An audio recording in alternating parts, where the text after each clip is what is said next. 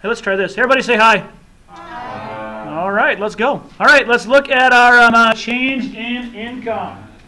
Now, change in income is our first demand shifter. Change in income. What this means, if in a city, let's just take a city, could be a town, could be a country, any unit of measure, but let's just use a city. In a city, if the incomes increase, demand for products increase. So we got a city, we got Minneapolis. If Apple hires 5,000 engineers to come and move to Minneapolis and work here, and they pay them all $250,000 a year, and yes, there are engineers who make this much money and more. So they're bringing, how many did I say it was? 5,000? 5,000 engineers and paying them all $250,000 a year. Is demand going to go up for some products? Yeah, it just will, because there's more money. There's more money around. And they're high-paying jobs. China, where the factories have opened up overseas, they've actually raised incomes in China. Does that increase demand for Coke? The pop. Does that increase demand? Probably the other one too, actually. But does that increase demand for Coca-Cola? Yes. Yeah. More people in China will buy Coca-Cola because they're making more money. Just makes sense, doesn't it? Now, we could take Detroit, Michigan, Flint, Michigan, a lot of places in Ohio, Stark County, Ohio, where there's not the jobs. Incomes have gone down. Many people who used to work in like making cars are now working at Walmart and places like that. So the income has gone down. All right, let's take a demand for, BMWs. So in Flint, Michigan, is there going to be a big demand for BMWs? No. It's going to go down because there's not as much money. Change in income, it doesn't have to do with price, does it? None of these are price. But this can cause a shift in demand. Now let's look at a practice problem, what we're going to do. We won't need graph paper for these. We don't need to graph these perfectly. We're just going to give like approximations. So let's look at our example. The Ford truck plant in St. Paul cuts all the employees' hours from 40 to 30. So the Ford truck plant in St. Paul says, you know what, we don't want to close. And we don't want to lay people off.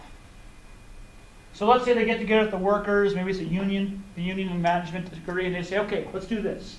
Let's just go everybody 30 hours a week so we all keep our jobs. Sometimes this happens. So no one has to get fired. They're not going to make as much money though, are they? No. But they get to keep their jobs. Sometimes this happens. So let's say this scenario happens.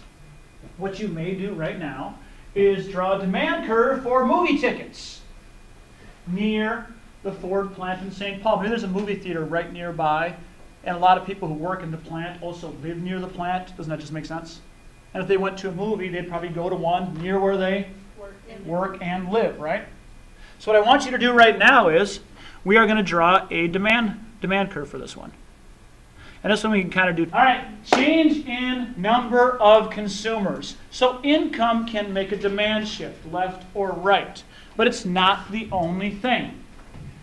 Also, we can see the change of the number of consumers. And I'm going to give you two cities here we're going to use as an example.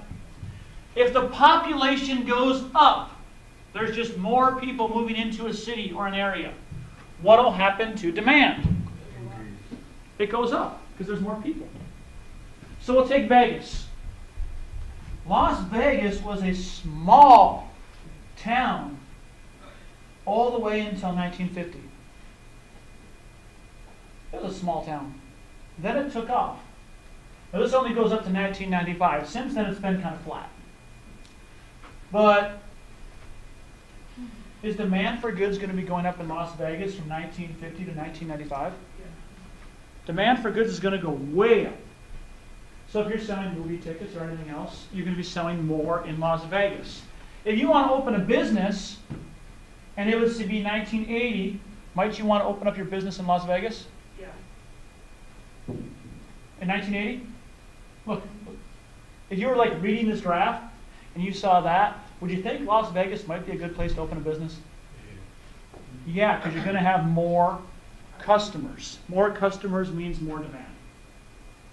Now, we'll take the opposite. By the way, this is notes. You can write all these examples down. We can use these on our test. Take a look at Detroit.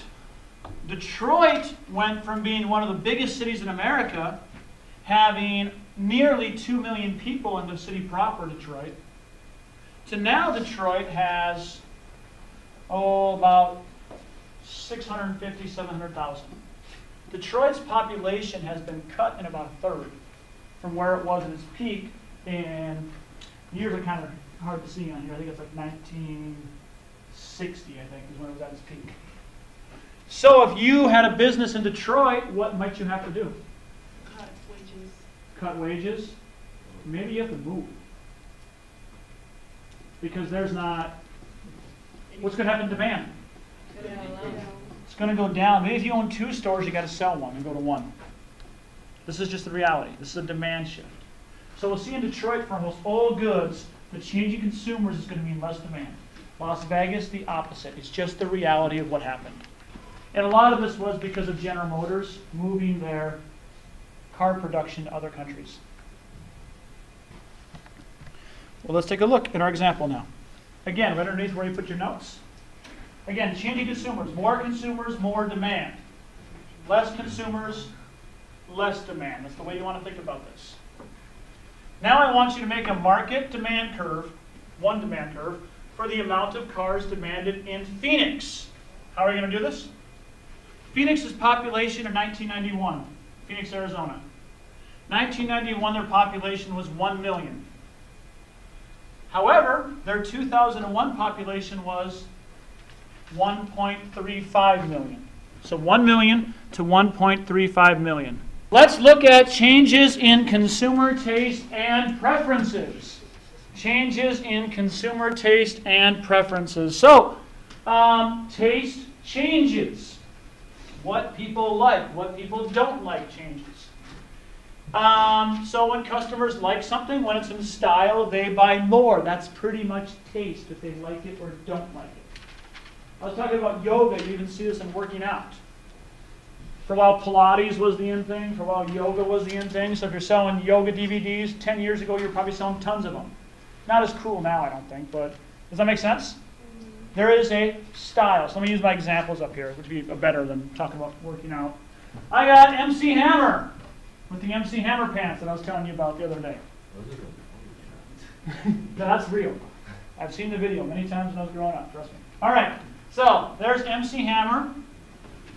Is he selling a lot of CDs right now?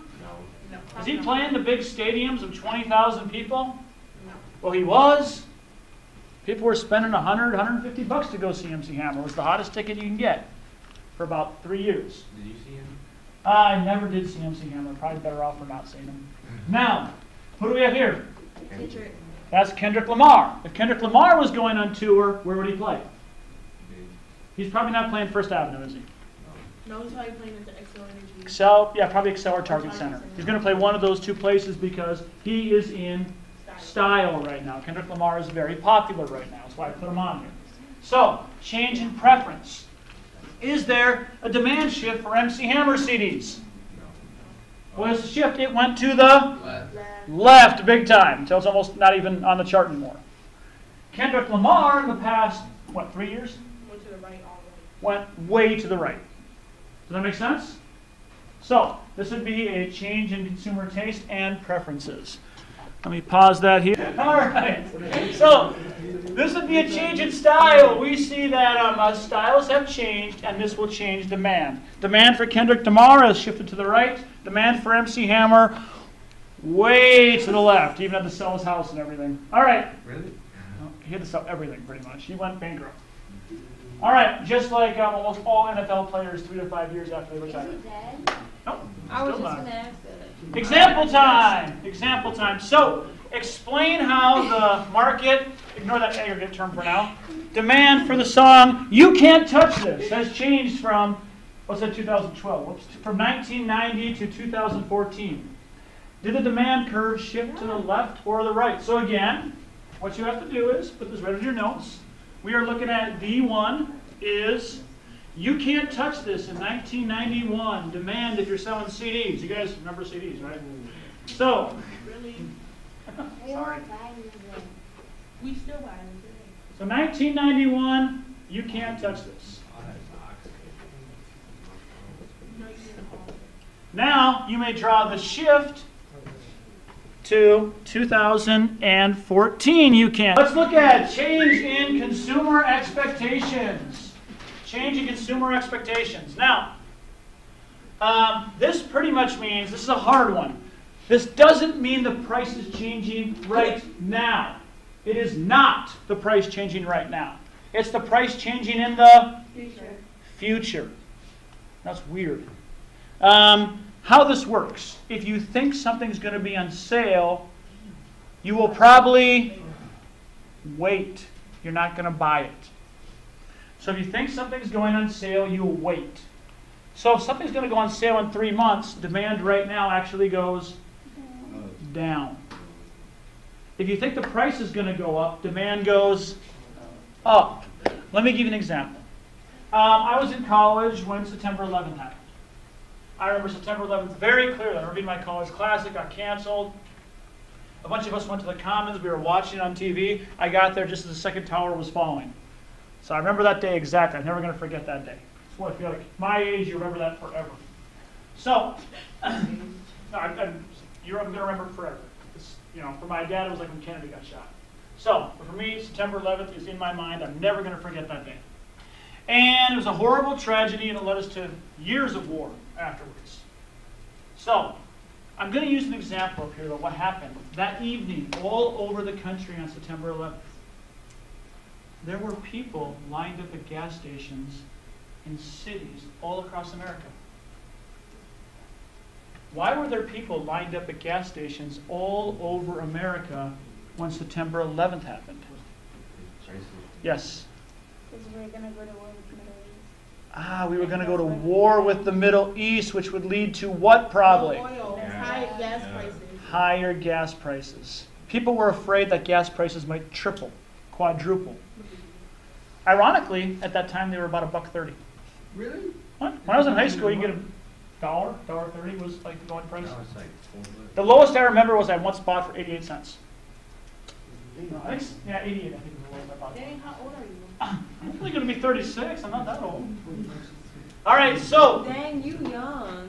Aren't I though? And I'm good looking. It's all good. All right, so the change in consumer expectations was the demand on that day for gas went way up. In fact, I'm sure gas stations were calling their employees and asking them to come in, probably even telling them they'll pay you time and a half. Hell yeah. Well, you would also be worthwhile because you'd be making, more money. they're making more money too. So, demand went up because the expectation was that gas prices were going to Was that an actual line go or you up. just kind of like? No, it's an actual line. Is that the actual prices of gas? This is about the highest gas prices have been. I think that's California. Right So, now? no, not right now. I think about like two. That's Well, diesel. that's diesel. But for your Oh. the cheap one that we all buy is $5.45. That California gas price is about 2 Right, years why do ago. they have like 4 different types of gas? They have 3 than Trucks. diesel. Yeah, diesel for trucks. All right, so example time. Let's go do our example. So April 23rd, that would be today. So you're tired, I just made this. April 23rd, iPads cost $500. However, on April 30th, the word gets out. Someone starts spreading the word. People hear it's in some news agencies saying that the iPads are going to go on sale in June. I don't know why, but word gets out about that. That the iPads are going to drop in price in June. They're going to drop maybe $100 even. Make a graph, and on your graph, you're going to show demand on April 23rd and the shift on April 30th. Don't include June. April 23rd and April 30th. This is probably going to be the most confusing one. All right, so change in prices of a substitute good. It used to be if you wanted to go get a video, and you had to get a VHS and it became DVDs, if you wanted to go rent a movie, you went to a Blockbuster or a place like that. And then you would pay like $3 for one movie. and you'd have to return it like the next day or in